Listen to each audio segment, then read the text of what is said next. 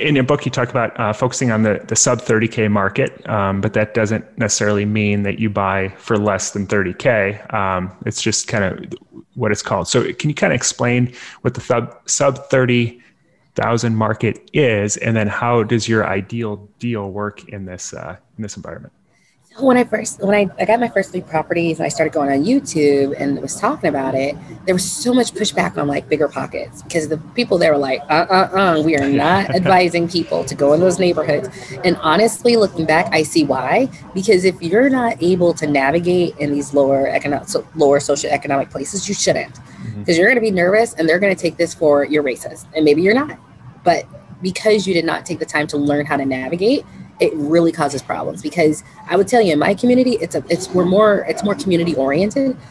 We can read people, okay, and we talk to people. And if you come in the neighborhood and don't want to talk to us or interact, you become one of them, and you get treated as such. So I actually understand why there was so much pushback, even though some of it was wrong, some of it was sort of right, but they didn't know why it was right. They assumed it was them. They didn't look at themselves and not being able to navigate. They said those people versus looking at themselves, not knowing how to navigate around those people, right? But there was a guy who was like, yeah, like I'm doing it. And he got so much pushback, but he was like, this makes sense, like you. And he was like, why aren't we doing sub 30K? And I'm like, sub 30K? Yeah, we can call it that. So I just ran with it. But the reality is it really depends on the city you're in and what market. Sometimes you can find properties under 30,000 and sometimes it is like 30 to 50,000, but basically low income areas. And they usually tend to be minority. So either Hispanic or Black.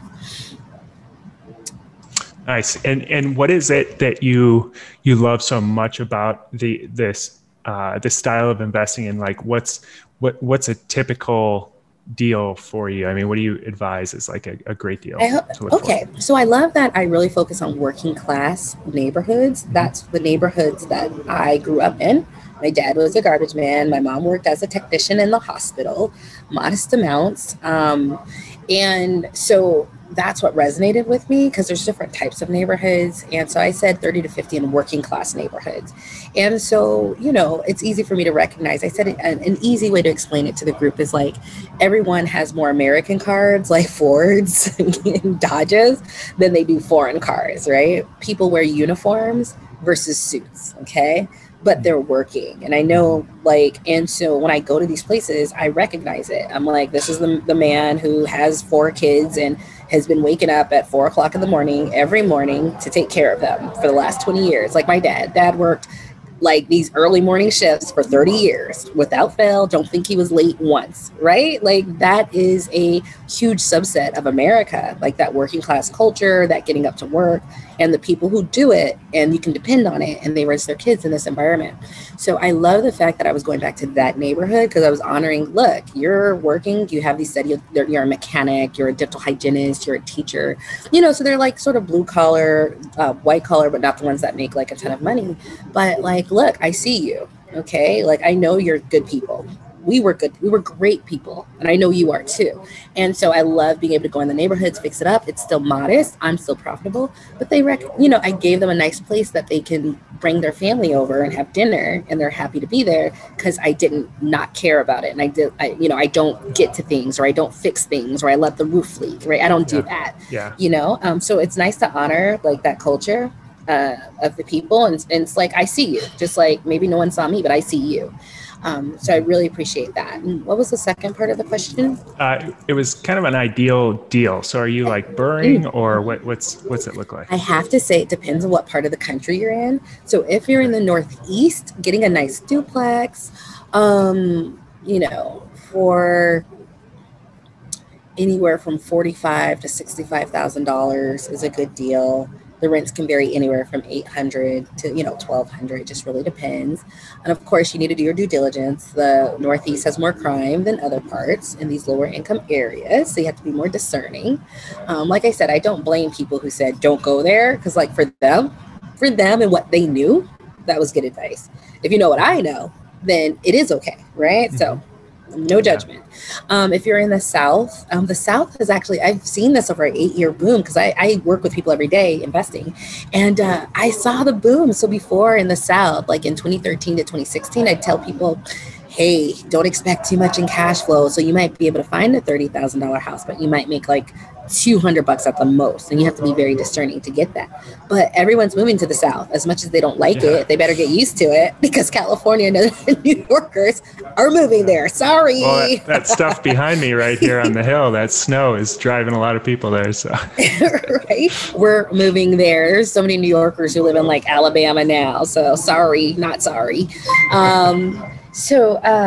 So before it'd be like, oh, don't expect much. You might get a nice house, and the house might be in really good condition because the cost of living down there is low, but people keep their houses up.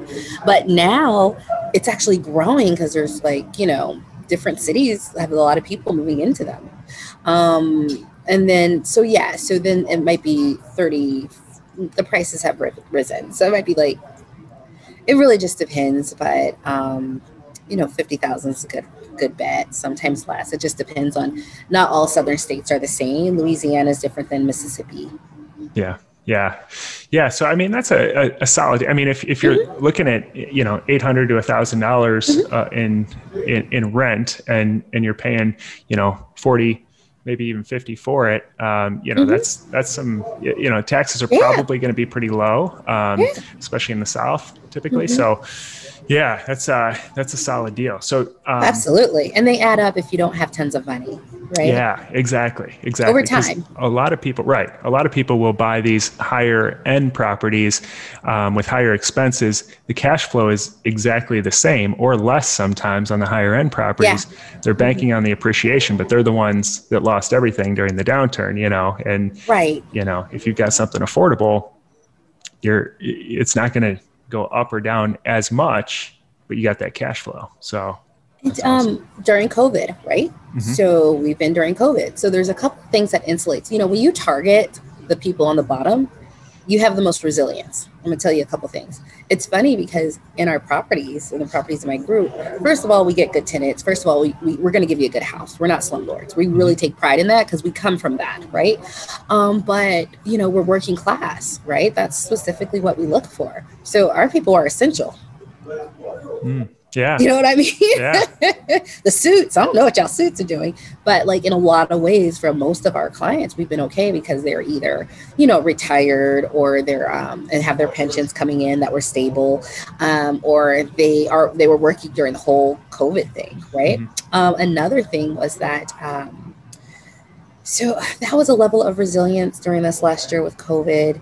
And also for you as a landlord, it's one thing to have a house that's very expensive and you're paying $900 a month and you're going through your own issues and your own business is doing things. But, when it's $350 and you have a renter in, even if they don't pay for a few months, $350 for like a white collar or a professional person, that is something you can handle for a few months. And you don't have to lose your house. Where if it's $1,000 a month, like some of these higher end places, and the tenant's not paying, well, you doing an extra $1,000 on top of this situation is a lot more challenging.